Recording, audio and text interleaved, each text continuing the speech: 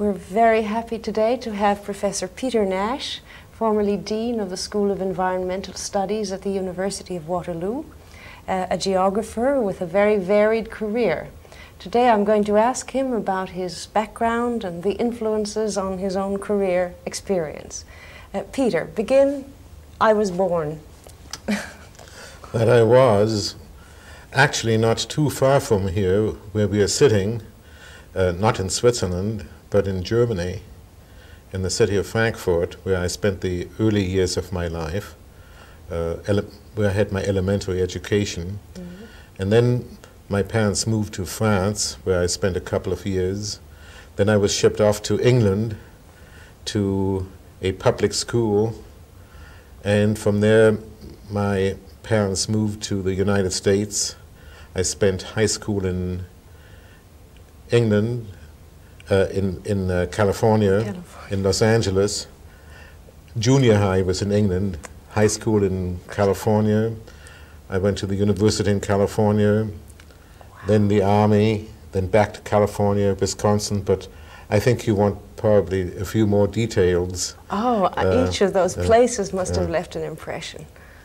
It was not something that I decided on very early in my life, being a geographer, yes. But it's something that developed rather gradually. Mm-hmm.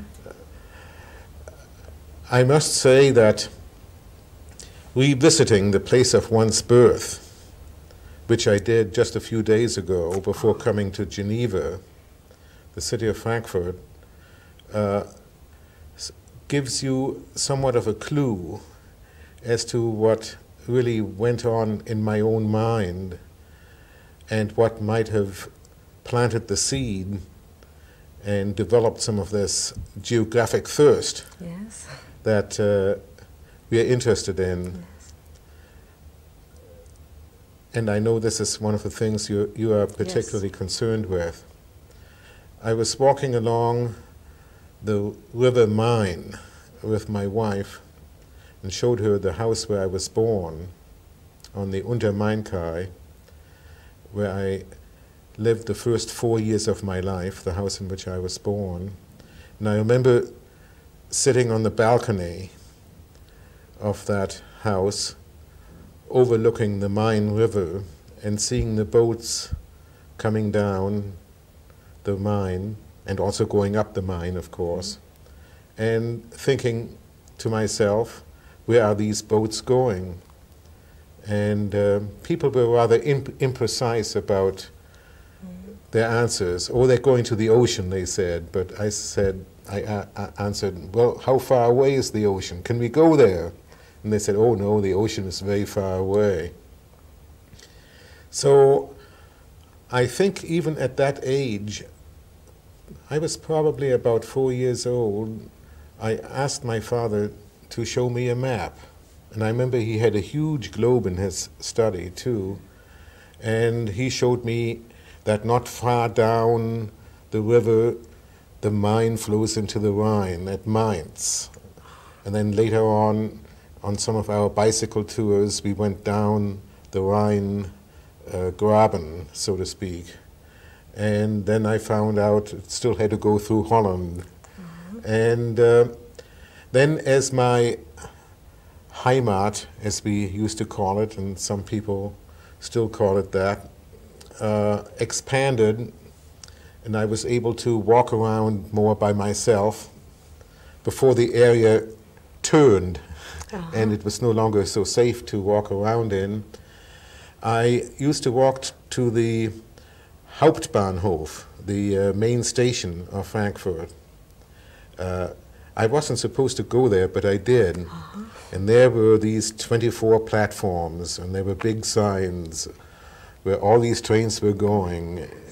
And so this sparkled my imagination, and I made mental travels as to, I said to myself, what train will I take today? And I'd go to platform 8 to take a train to Zurich or to Paris or to Milan or wherever. And I think, and I walked to the Hauptbahnhof this time with my wife, and and all these thoughts came back to me. What years are we talking about now? We are talking now about 1925, 1926. Okay. And then another thought occurred to me. We were staying at the Frankfurt Canadian Pacific Plaza Hotel, which is a very high hotel, high-rise hotel near the Festhalle. Looking down on the neighborhood whereto my parents moved after we moved away from the Unter-Mainkai address to the West End, which really was my home for 3 or 4 more years. And there I recognized all kinds of important foci in the city, and I realized that in that period my interest in cities began. Mm-hmm. And I identified these focal points, whether it was the Festhalle or the Hauptwache mm-hmm. or the Bockenheimer Landstraße mm-hmm. or the Zeil, a major shopping street, and I could go on naming these. But what intrigued me is that even though the city has changed enormously, mm-hmm. these important foci are still there. Mm-hmm. All the important points, the reference points, and they're still very much important to the citizens who live there. They're still important reference points. And to some extent the Hauptwache, which is the perhaps the major focus of the city, mm-hmm. is still the major focus now, because all the tramway lines, all the streetcar lines, all the subway lines sort of focus on that. Just like Paris is a focus for France, the Hauptwache is the focus for Frankfurt. But all the streetcar lines are still there and still have the same numbers. And all the numbers came back to me because I used to sit in the streetcar lines and just travel from one end of the city to the other. I see. And investigate all the suburbs, whether it was Schwanheim or Offenbach or Oberursel and so on.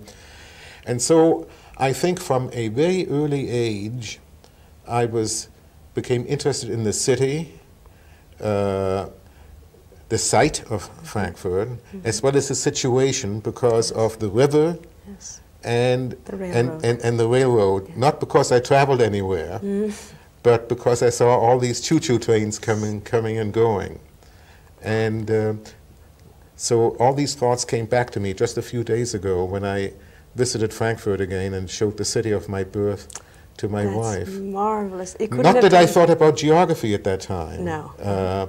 In fact, if I remember correctly, I only had about 2 years of Erdkunde in the gymnasium, mm-hmm. and I don't think I did too well, except for map drawing. You liked maps? I liked maps, I always did, but I wasn't so good in memorization, and that's something we'll touch on later on, because when geography became a subject where I had to memorize at one university later on, I was turned off, you see. Mm-hmm. So I think geography should always be a subject that kindles your imagination, but it really shouldn't be something where you have to memorize. Yes. And in the minds of the public, too often it's a subject where you sort of are supposed to be a walking atlas, and somebody says, how high is this mountain, or how many people live in that city, you're supposed to know automatically. Yeah. And if you don't know, they say, well, I thought you were a geographer, right? Yes. I'm sure it's happened to you hundreds of times. Oh, yes, yes.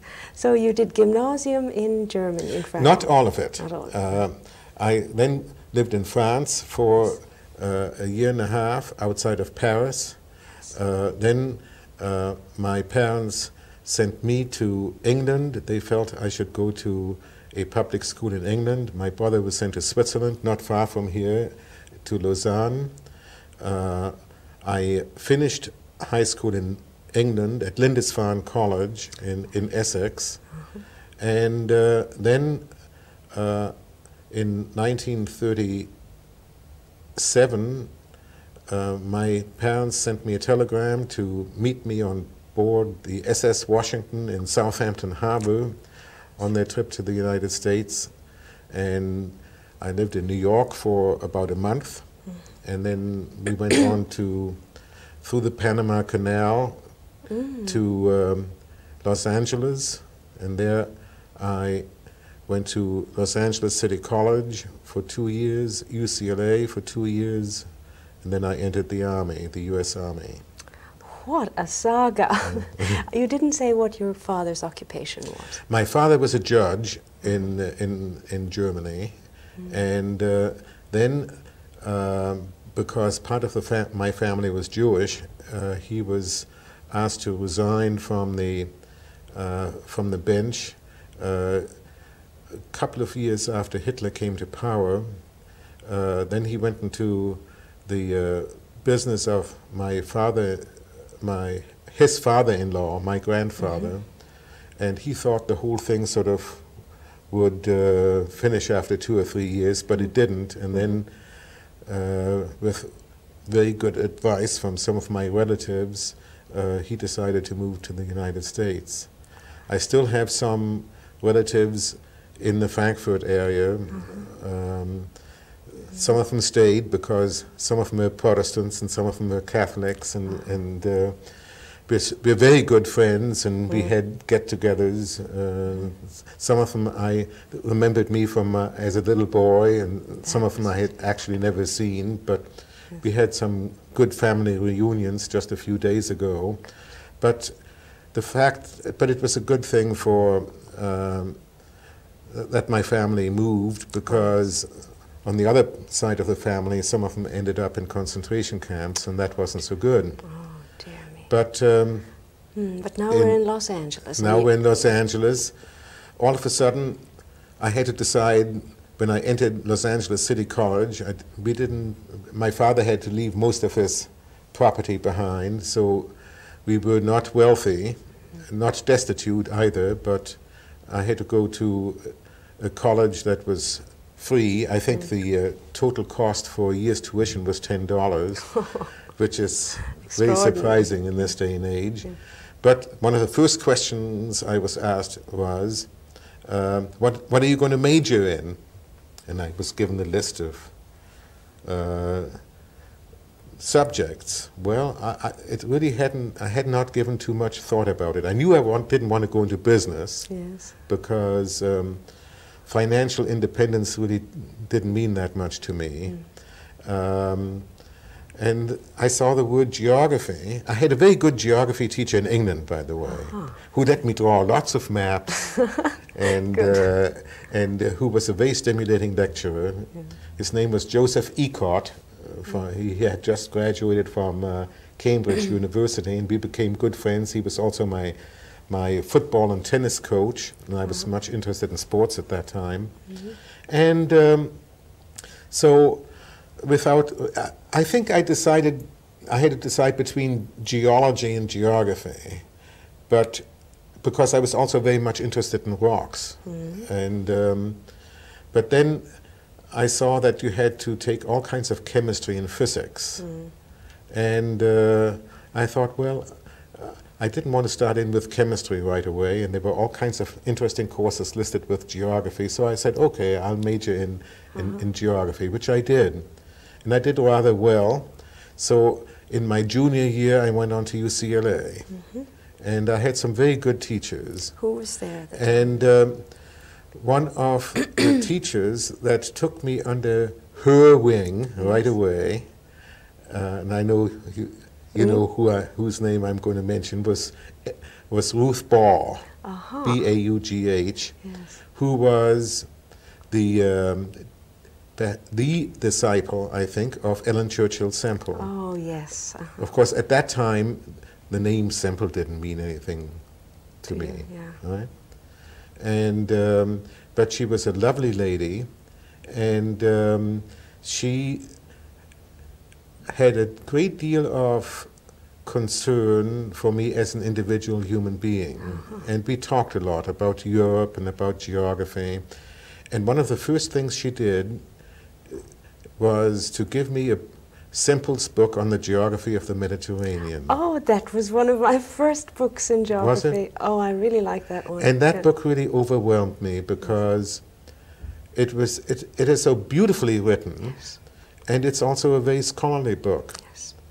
And I thought, gee, what a wonderful book. All these footnotes with Latin and Greek and Arabic sources, not to speak of French and German and Italian and so on. And her book on the pastures of the Mediterraneans and the irrigation lands of the Mediterraneans, and all the world is heir to the Mediterranean, all the world is her debtor.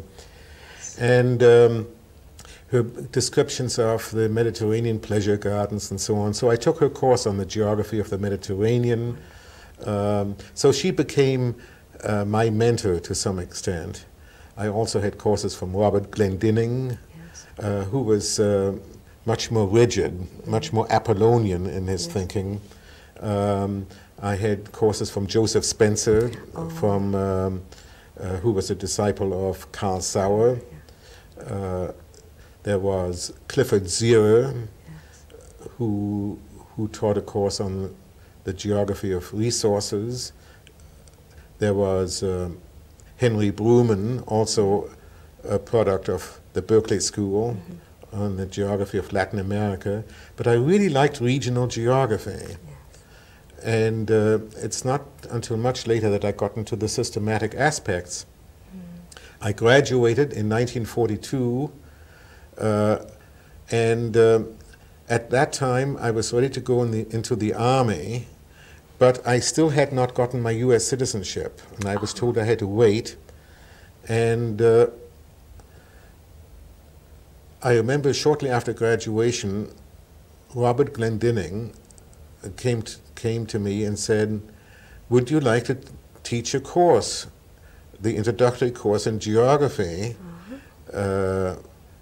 starting next week?" And I said, "Mom!" I had never even thought about something like that. I was ready to go into the Army. It was the summer session. And I said, "Well, I don't know whether I can do it or not." And he said, "Well, I think you can, but if you have any questions, I'll be in my office and you can ask me." So a week later, I had 120 people sitting in my class on introductory geography, and and I wasn't even 21 yet. Oh my! You see. Oh, what so a challenge. I was pushed into teaching geography, but I very soon found out that I liked it. Yes. And I did this for all that summer, and that fall I taught both the first and second semester of the first year of introductory geography, and then I entered the Army. And because I could read maps, they put me into the Corps of Engineers, and I trained in Alabama and Missouri, and was sent overseas. And when they found out I was also fluent in a number of languages, they put me into the intelligence. I was asked, in fact, it was the OSS. They were going to put me into very sensitive intelligence work, but I flunked one test. Deliberately? No, not deliberately, much to my chagrin. It was the involuntary reaction test. It's a test where they see how you react to certain things. And I found out that I found out that I blush very easily. And if you blush very easily, even if you're not guilty about anything that's embarrassing or so on, you cannot be used in that particular type of activity. So because I blush easily, I was put into the prisoner interrogation section. But I was also used first to link up with the Free French, and I was dropped with a parachute in France before D-Day, and we made some of the connection with the Free French, and I was with the combat engineers for the first part of the war. I was wounded during the Battle of the Bulge, sent back to Paris. Then I was attached to the Mobile Field Intelligence Unit, number 4, under Omar Bradley. And then we interviewed prisoners of war both in Luxembourg and then in Wiesbaden. And we had some high-ranking generals, including von Rundstedt. Oh. I even had Julius Streicher in prison in Wiesbaden. And I was alone with him for a little while, and but I restrained myself. What an experience. I had another interesting experience. I'm just telling you about the experiences that have some geographical interests. I was asked by my commanding officer to interview Karl Haushofer. And so I spent about 10 days with him and his wife in, I think it was a name like Hochschimmelhof or something like that, in Bavaria. And wrote up a complete account on my findings, including that there was really no Institute für Geopolitik. It was a top-secret document which was later taken by Father Walsh and published mostly published under his name in Life magazine, but I couldn't do anything about that. But that will always be something that I will remember very much. That must have been a dramatic experience. But I learned a lot about Haushofer, and even today in my classes on the history of geographic thought, when I speak about Ratzel, I always tell them about what Karl told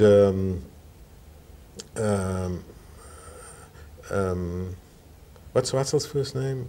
Friedrich. What Friedrich told Karl, and then what Karl told Rudolf, and then Rudolf told Adolf, and how these thoughts then influenced to some extent how some thoughts of a geographer really influenced the history of the world. Yes. It's not to be taken lightly, but be sure. It makes a nice little story how the concepts of a geographer, how Ratzel's thoughts sort of flowed. It's part of the history of geographic thought into the minds of, let's say, a major policymaker, right? Yes. From his cellmate, and perhaps for those who will see this tape, I should say that I was speaking of Hess, right? Yes. Rudolf Hess then told Adolf Hitler, and that these thoughts then went into Mein Kampf and became party policy. So another aspect perhaps that I should mention that went into my later thinking was that I saw so many cities destroyed. That must have been traumatic. Right? And when you see all these cities destroyed and even help to destroy them, if you're a feeling human being, you must really think about too later on what will be built up in their place, right? And those were the seeds of my interest in city planning. I can see it. Yes. That's a really clear connection. So it's Frankfurt and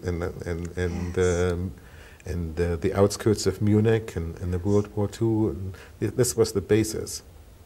Am I speaking in too much detail? No, that was a perfectly good thing. Because then after the war, when you came over, were there any other wartime experiences that were quite as dramatic as that? Yes. Well, particularly the post-war experiences. I could mention a few more, but they would be along the same line. But there was a major immediate post-war experience. Yes. It was after VE Day, and we were all waiting to be shipped to Japan. VE Day, again for the listeners, was Victory in Europe Day. I guess that's what the abbreviation is, because later on there was VJ Day, Victory in Japan. And we were sort of marching time. I was stationed in Oberursel at a prisoner of war camp, where we had to interview prisoners, either strategic discourses or tactical squeezes, whatever was needed. And a memoranda came around about who wanted to go to a university. And everybody wanted to go to the Sorbonne and so on. And I said to myself, no, I'll do something different. I won't have a chance because everybody wants to go to the Sorbonne. I looked over the list and I saw the Université de Grenoble. Good, tell that one. And I was always very much interested, as I told you, in rocks and mountains. I love the mountains and loved mountain climbing. I didn't tell you about the vacations we took in Switzerland and so on. So I said, no, I want to go to Grenoble because I want to study mountain geography, right? So mine was one of the first to come through. Nash, good. Grenoble, What a thrill. right? So off I went. And there I was, actually I had to teach two courses, one on the geography of the United States in French to the French students that were there, and then one on the geography of France in English to the Americans that were stationed there. I see. And I only had to do that on Wednesdays and Thursdays, these lectures. Then I had big weekends. I see. And those weekends, I got to know Raoul Blanchard, who became my mentor. And so we took a lot of field trips into the Pre-Alps, particularly. Also into the various massifs and into the interalpine zone. And I also took a couple of trips into Switzerland. I should tell you one short story. I had a girlfriend from my early youth that lived in Geneva. I was just reminiscing about that yesterday. And I thought I'd make contact with her, and I called her, but I didn't have much money. So I asked Raoul Blanchard how I could finance that, and he had an excellent idea, and I learned one of my first lessons in international economic geography. He said, Nash, allez à Lyon et achetez un saxophone. Buy a saxophone, he said, because the Swiss need musical instruments. And then, when you get there, buy something that the French need. So I took the train to Lyon and bought a saxophone. When I came to Geneva, I sold my saxophone. I had quite a bit of money to spend, and I met her again and her parents. We had a lovely weekend. Then on Monday morning, I bought a nice little Hermes typewriter. These were these little typewriters. Yes. I put it in my briefcase and took it back in Lyon. I got enough money for it just to buy another saxophone. And so I financed my occasional weekend in Switzerland. But Blanchard advised me to do that. Fine. And but I was so impressed with Blanchard because it was really microgeography at its very best. He knew everyone. And I should tell you right now, so I don't forget later, that I did a great deal of field work with him in the Vercors, in the Massif du Vercors, one of the pre-alpine massifs right outside of Grenoble. And I gathered so much material there that I carried it back with me and analyzed it and drew the maps that I sketched, and that became my master's thesis in geography at UCLA. Right? That was the which Vercors. I did with Ruth Ball. And I also published my very first article in 1945 in the Revue de Géographie Alpine about the destructions in the Vercors by the German army, because the Vercors is a huge, it's a mountain bastion like this, Argonian limestone. It's a syncline, very flat top. And the Maquis, the Free French, hid out there, but they were inaccessible. But one night, the Germans landed there with gliders, about 200 strong, and they killed almost everybody in the area, all the livestock, and the whole area was destitute.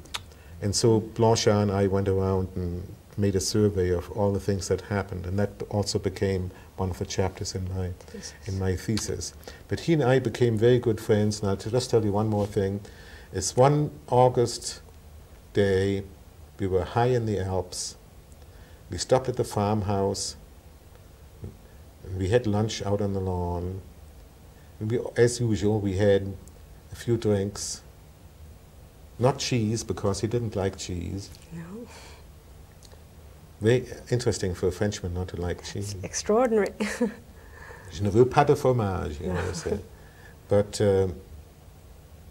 then we heard somebody talk about la bombe atomique. And I asked him, qu'est-ce que c'est la bombe atomique? And he said, je sais pas. Well, we went off somewhere else. In the evening, we went to another alpine hut where they had a little bar. And again, people were talking about la bombe atomique. And I asked him again. And so he said, okay, I'll find out. So he went over and talked to these people. Then he came back to me and he said, Nash, la guerre est finie! La guerre est finie! The war is over! Fantastic moment. And then we got drunk. And I knew I wouldn't have to go to Japan. Fantastic. I'll always remember that. That must have been a most And that was, and the war was over 3 days before, and we didn't even, and I didn't even know about it because we were up in the mountains. Up in the mountains. That must really. So from there, I also worked a little bit with Paul Véret, who was a young assistant at that time, and I look forward to meeting him in Annecy in a couple of weeks, who helped me with my French and with that article to be published. And then after all that, I went back, did my master's. Then I decided, where will I go? Well, Hartshorne had just come out with his Nature of Geography. I decided, all right, there were other universities where I wanted to go. I had a chat with Carl Sauer. He didn't seem to be too interested in giving any assistantships. He said, after you've been here for a year or two, maybe we'll give you one. That wasn't too encouraging, even though I knew Jan Bruck quite well. I had an offer from Ohio State, a couple of other universities, but Hartshorne, okay. I went there and he was very friendly, and I picked him as my advisor, but then I couldn't because Trewartha was chairman of the department. But Trewartha made me take all kinds of courses, like climatology, and he made me take his China seminar and so on. And I was told exactly what to teach and how to teach it from the famous Bible at that time, Finch and Trewartha, Elements of Geography. And as the year went on, I became more and more restless, because not only were we as graduate students asked to memorize, but we had to see to it the students memorized every little detail about what amount of sunlight was reflected and the soil compositions and things I had to memorize myself and again, and I didn't feel the students really enjoyed all these many things, and imagination was stifled. I remember we were studying weather, and I read them a little passage from Stewart's book, The Storm, which is one of my favorites. And he came to me one afternoon, he said, I hear you're reading fiction to your students in the class. Don't you have something better to do? And I said to myself, this isn't the place for me. Right. So I met John Gause at that university, a famous, a well-known political scientist who had written several books on regional planning. And he didn't get along too well at Wisconsin either. But he was highly respected political scientist, and he said he had just gotten a professorship at Harvard. Would I come along as his assistant? So I said, okay, I'll come along. That's how you came to Harvard. And what year now? That was 1947. But when I got there, things, he wasn't really able to give me an assistantship, so I went over to geography, and they were in difficulties. So I said, why not enroll in the Graduate School of Design? Yes. And that was a very good thing for me to do. And I spent the next 2 years in the Graduate School of Design in the Department of City Planning and Landscape Architecture, where I had some excellent teachers. Holmes Perkins, Martin Wagner, Ed Ullman was teaching there at the time. His time was primarily in city planning, but he also taught a couple of courses in geography, one on transportation and one on cities, and I took them both. He and I became pretty good friends. Logan was there, and Ackerman was there. And there was a very good link between the Graduate School of Design and geography, but I won't go into the details of the demise of geography at this time. And I taught a Radcliffe section of students in geography. That was sort of a crumb that was thrown to me. That was before women's liberation. Radcliffe was the women's college of Harvard. So they all look forward to the Nash arrival. Yes. And then I got the MCP degree, the Master of City Planning, and actually later on I got also the MPA, Master of Public Administration degree, when I worked in the city of Medford, and when I was the city planning director of the city of Medford outside of Boston. And then I had a number of positions upon graduation from the Harvard Graduate School of Design. First, I was the senior planning assistant in the city of Boston.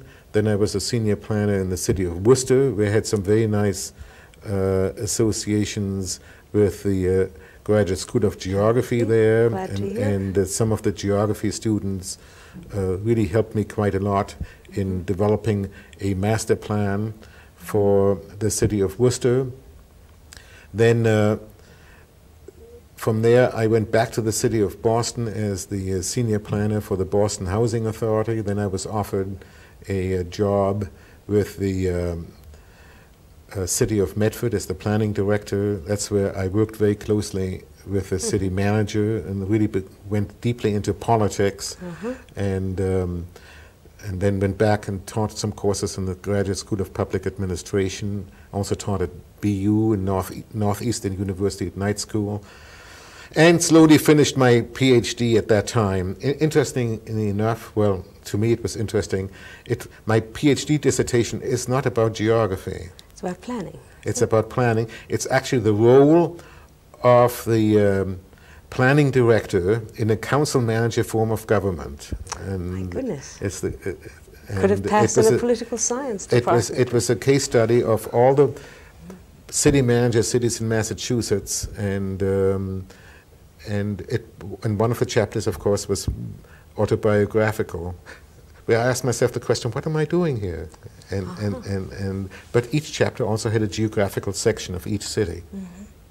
And from there, I went to, I was offered a position as associate professor at the University of North Carolina, where I taught planning and also worked at the Institute for Research in Social Science.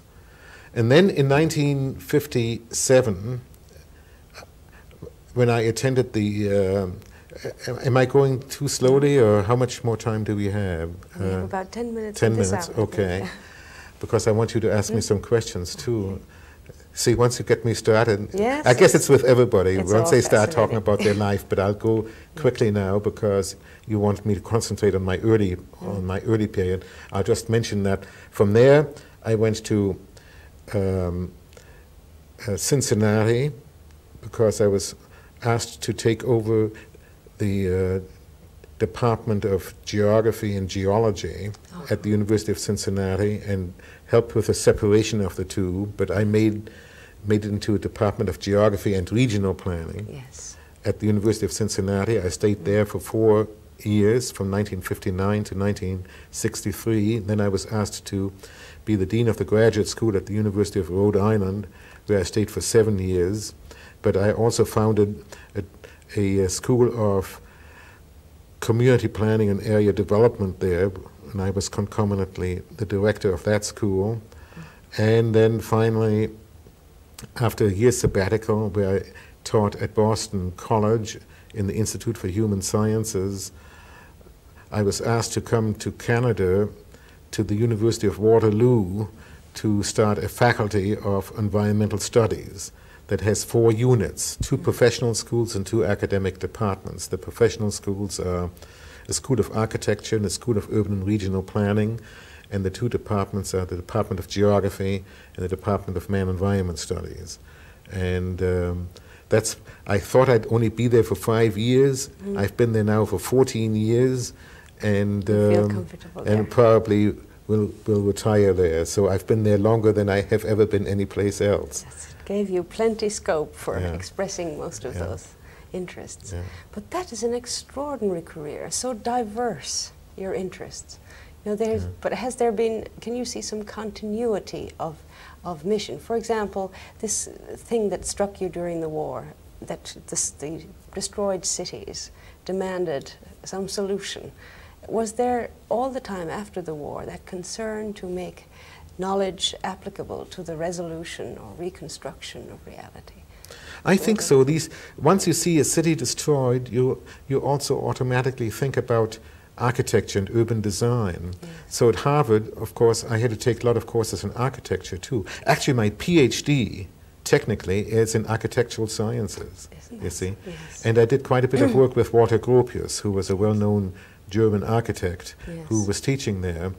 And so some of our exercises were actually based on the reconstruction of some of these cities that had been destroyed. So there was a connection there. And by the way, here's a little anecdote. Yeah. You know how some graduate students suffer through language exams? Yes.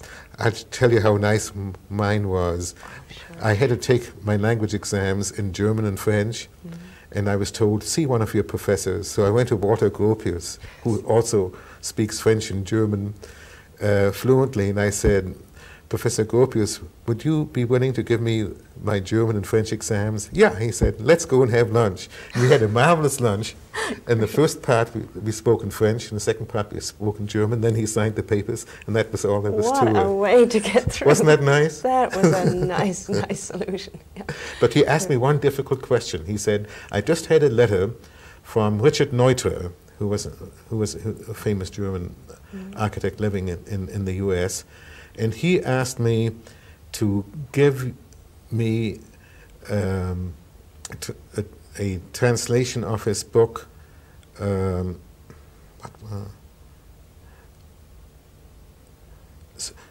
He said, how could he translate into German survival through design? And I just wasn't able. What do you say? Überleben durch Entwurf or something like that?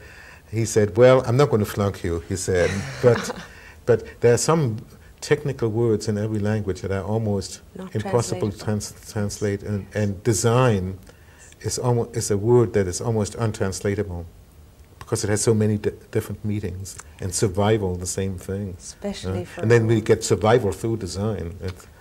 Well, yes. You asked me some questions, some specific questions now. How important it is when I hear this story that you knew several languages, that you had a diversity of experiences geographically and, you know, humanly. How much has all of that contributed to your vision of geography today? Well, my feeling is that one has to be completely open. And I know that I'm constantly changing. And once in a while, students come to me and they say, Dr. Nash, I really don't know what I want to do. And you know what I say to them? I don't think I know what I want to do. I have the feeling once in a while that I really haven't made up my mind yet what I want to do. I'm constantly changing. And I think a lot of scholars, or let's say Dionysians like you and me, although we have some strong Apollonian traits, really know that we are constantly changing. And geography is constantly changing. And when I talk to you about my epistemological chart and the 10 epistemologies and the 10 criteria for evaluation that we've talked about in the past, it's not, as some people think, that I want to put myself into a box and say, I'm an existentialist or I'm a logical positivist and so on, and these are the criteria that I'm interested in. But it's just to give myself a snapshot of where I am at this particular place in time. Where have I been? Where am I now? And then to have a whole panorama of all the things that I might be doing in the future. And then there are some epistemologies that you and I haven't even thought of yet. So it's a wide open world. And so I'm basically, if you want to put a label on me, maybe I should be called a pluralist. Yes. Because I'd like to be everything. So when I was asked at the University of Waterloo, when my term as dean was up, what department you want to be in? They wanted to put me in a box, you know. Yes.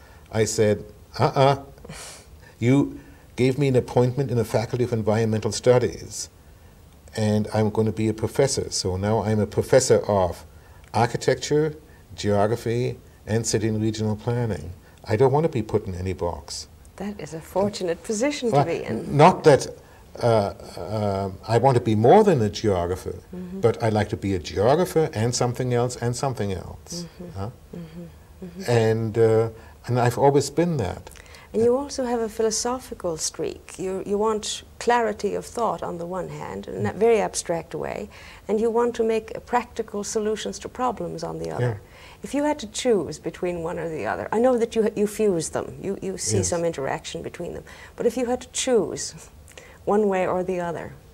I think the two are inseparable, and I was particularly struck at our meeting just now that many of my friends were in applied geography and have sort of oozed into the history of geographic thought. It's really amazing. Right? Isn't it amazing? Van Parson, Walter Freeman. Well, we can name quite a few of them that have been dyed-in-the-wool, not applicators. That doesn't sound right. Practitioners of geography, and now are thinking about it. Now, some people may say, well, they're getting old, but it's not like the Canadian Senate. You know, in the Canadian Senate, it's not like the American Senate. You get appointed to the Canadian Senate after you're no longer useful, after you no longer get elected. They put you in the Senate for pasture, right? That isn't what I mean. I think a good geographer is like a two-headed bird who can look forward and backward, right? And I think what you and Walter Freeman and Van Parson and the others that I've mentioned have in common is that we have a strong feeling for time, right? The flow of time.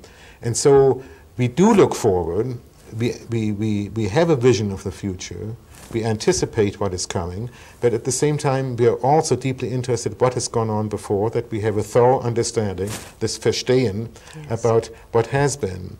And so perhaps there's just a difference in emphasis. Now we want a better understanding of perhaps the last few decades that we've gone through, and sort of say, oh, where have I been? You know, what's gone on these last few decades? And still be much interested as to what can be accomplished, but we know that our lifespan now in the future is somewhat limited. Right. And so we're a little bit more concerned about the retrospective view, because we know we don't have quite as many decades ahead of us as we had 30, 40 years ago. Yes, yes. Well, it's a welcome addition to the history of geographic thought to have people with a lot of applied experience, such as you people have. It's really marvelous. You were very instrumental in that Commission on Applied Geography, and that in itself could make a long story. You've spoken, Peter, about your work in applied geography, in design, in philosophy, and the history of the field, but there's one thing that really fascinated me about your work. You wrote an article, I think it was a paper you delivered at an international congress, on the geography of music. And now music is an enormously rich mode of human expression. Does it for you, in a way, link those two interests? Does it express both of them for you?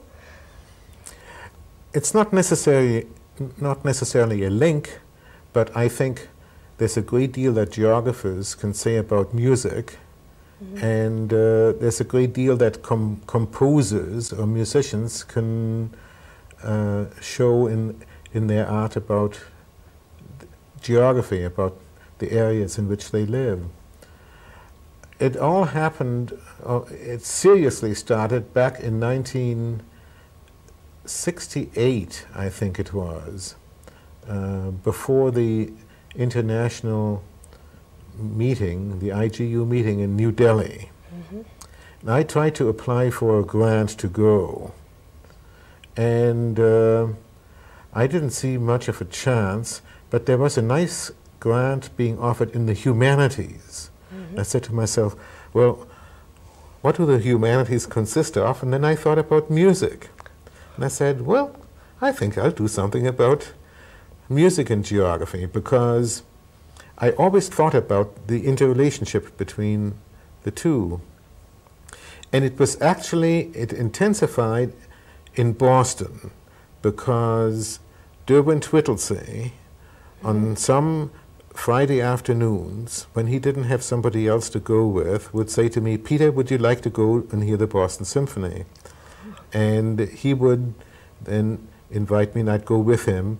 And we'd make a few remarks here and there about the geographical aspects, and we'd joke about how Sibelius would remind you of a D climate. Yes. How you Not just Finland, but a D climate. Of a D climate, right? Or how you'd have Mediterranean types of rhythms, and there are certain types of melodies that can be played in certain ways that if you change the rhythm, it immediately identifies the geographical location of what you're doing. So I said to myself, what, perhaps one of the most fundamental questions, what can be shown about music on maps? And so I did about 24 different maps from the distant world music zones and the spread of polyphony and musical, the world more specifically divided into musical types, the migration of major musical systems, the distribution of world music centers, the travels of composers. In my article, there were about 20 different things. There could have been more. And so the talk consisted of the early development of music, oral music, the spread of music, and so on, the tonal systems as they're related to latitude and altitude. I used the example of Italy, where you're deep down in Sicily, only males can sing, and generally they're so deep down their throat. As you move up the Pennine Peninsula, especially once you cross the Alps, the women can join in, right? So there's an awful lot of, I had quite a bit of environmental determinism in this, but you can see why some of the earlier geographers were somewhat deterministic. But there are all kinds of relationships, the distribution of clocks, not clocks, that's another story. The distribution of bells, the distribution of raw materials to music.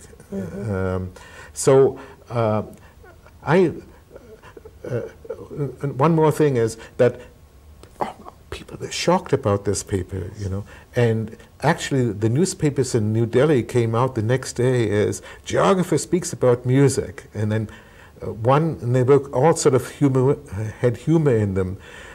Students will learn about Vienna while the gramophone plays the Blue Danube waltz. They really didn't understand what I was saying, and but the important thing is that if we can speak if geographers, and we've learned that in the last decades, if we cannot only concentrate on speaking about the tangible aspects of the environment, but we can speak about the intangible aspects. It's not only just architecture, there are a tremendous number of things in music that can be mapped. But even the notation system yeah. as a way in which to express our understanding of a place or an event or something. Yes, I was very much struck by that article. Yes. And there have been some new studies now, and the whole aspect of soundscapes and so on. But at that time, people thought I was a little bit nuts. Crazy. But I had fun. It's a wonderful topic, and I think much more will be done on that, not just with so-called classical music and music history, but what's going on at the present time. The diffusion, I'll have to speak to Hagerstein about it, really, about just the diffusion of certain types of music, or even popular records, and how quickly do they diffuse, and where are the centers of origin, and so on. There are tremendous number of geographical implications in this. Oh yes, I think of migrant groups, you know, the Bahia, the Brazilian groups, for example, and Caribbean groups, how much music gives them a sense of identity when away from home. And it's true of the Irish in America, it's true of Swedes in America, and so on. Yes. Well, Peter, I'm terribly sorry our time has come up. We could talk for the rest of the evening, but I think that through your life and your career and your work, you have done more than any other to make it a field that provokes the imagination, which was your own first wish about the field. And I think there is a symphony of activity here, which will be very inspiring for those who see this tape. Well, thank you very much, Peter. As usual, it's been a great pleasure talking with you and For me, sharing a few thoughts with you, Anne. Wonderful. Thank you very much.